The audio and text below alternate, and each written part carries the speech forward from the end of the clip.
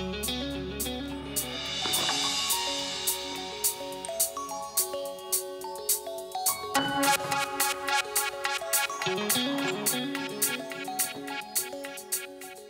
are you doing?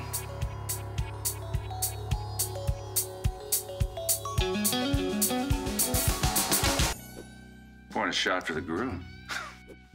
Come on. Thanks, but I'm gonna pace myself tonight. Fine, good idea. Brady, when I got in here, you were staring at that shot like it was a long-lost best friend. And lately, you've told me that it's been a struggle for you to stay sober.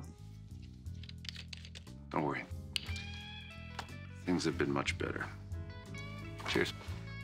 Hey, behold the hors d'oeuvre. Oh, wow. Look at that. Yeah, Nicole offered to make some crudité. Like, no, we're not having crudité. Now it's party time. Oh, what is this? All right. Hey, whoa. What's going on here? It's your last night of freedom. You don't have a drink? Yeah, I offered him one. He wouldn't take it. Oh, man, I'd change my mind if I were you. Yeah, that's right. You better, buddy, because tomorrow you start life with you a ball and chain. You're putting me on, right?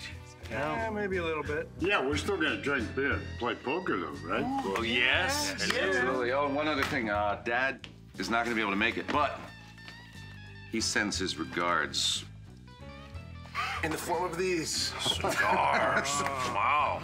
Get a whiff of that? Go ahead. Get just a little whiff. Those Havanas? Yeah, another Havanas. Nothing but the best for my little brother. I Right? can't touch me. Huh? Let's get this party cranked up.